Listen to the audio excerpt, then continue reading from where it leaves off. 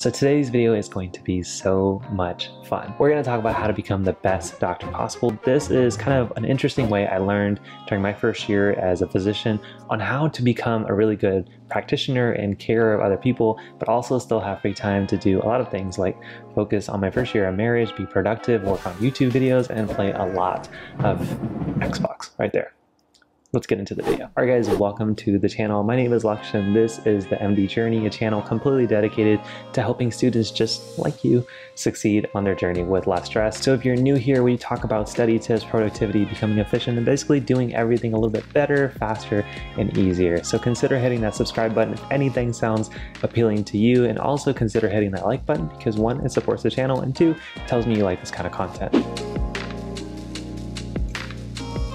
But today we are going to talk about an approach that I used during my first year as a medical doctor, as a physician, on how I was able to become the best doctor possible for me, but also still have time to enjoy myself and not be stressed and overwhelmed. So we're going to get right into it. Here is the approach. If you guys have ever watched the TV show Hoarders, you know how overwhelming, kind of disgusting it feels when you go into the home and it's like piles of stuff to the ceiling and you're just not sure how to navigate it. Well, plot twist, that place is now yours, and that place is now called residency, or being a physician, where you're essentially walking through a house of information basically, and you're not sure how to navigate it. And you know, at any point you're going to run into something that's going to likely trip you up. That is basically the first year of a doctor. The piles of information represents the piles of things that you would see in an episode of Hoarders, and there's going to be a lot of unknowns, things that you didn't even expect that you had to know that are going to come up and trip you up. And so now hopefully that picture is kind of stuck into your mind, because while it may be anxiety provoking, the best way to approach it is step number one, embracing being uncomfortable. Begin to understand that as soon as you embrace being uncomfortable, it's like this beautiful, inevitable event. You're going to be uncomfortable at every phase of your medical journey, including being a new physician. So as soon as you embrace it, that hoarder kind of analogy, instead of all of the material that looks overwhelming for things that you have to master and the things that can trip you up, you actually begin to look at them as opportunities that you can tackle one at a time. You essentially expect that things will trip you up. You're going to go into a patient's room and not have any idea what to do. You're going to admit somebody and not know how to manage them. You're going to be asked a question by a patient or nurse, your physicians who are supervising you, and you still don't know what to do. And that seems uncomfortable, and that seems nerve-wracking. And for some reason, we think that the best way to do it is somehow avoid it. But unfortunately, it's not. So the best way actually is to embrace it and realize that you're going to be in situations where you're going to trip up, you're going to suck at something, you may not know the answer, and that's okay. That happens to every single one of us. So as soon as you believe that it's completely okay to be uncomfortable, step number two is to start taking inventory of the things that you would feel uncomfortable with if you had to walk into that situation. And a few things you would consider would be diagnoses that you're not really sure how to manage, or chief complaints that a patient would have that you may not know how to deal. A good example is most people suck at treating pain. When a patient says, I have pain, and you try your first two things that you're used to, after that, you're not really sure where to go, and you obviously have to treat the patient's pain.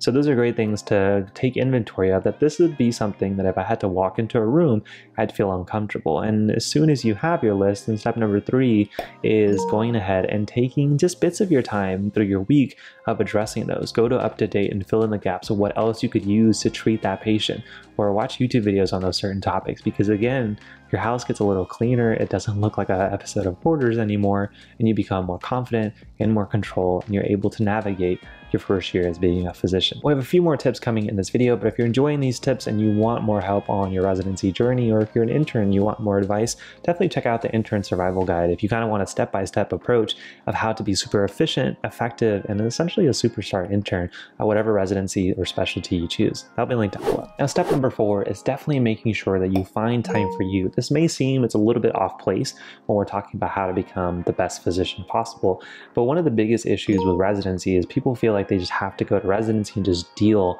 with a 3 to 7 years of stress, and hope that after that, when they're making good attending salary and their life will be easier, they'll have time to finally, pay attention to themselves.